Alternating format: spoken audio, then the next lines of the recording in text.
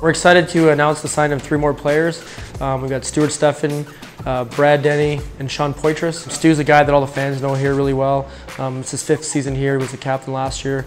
I love Stu for his work ethic, competes every day. He's a good leader, one of the top D-men in the SPHL, and we expect him to be that guy again this year and help us win a lot of games. Brad Denney had a taste of the SPHL late last year in Louisiana.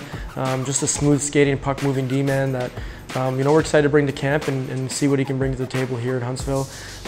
Sean Poitras is a young player, finished up his college career in Canada.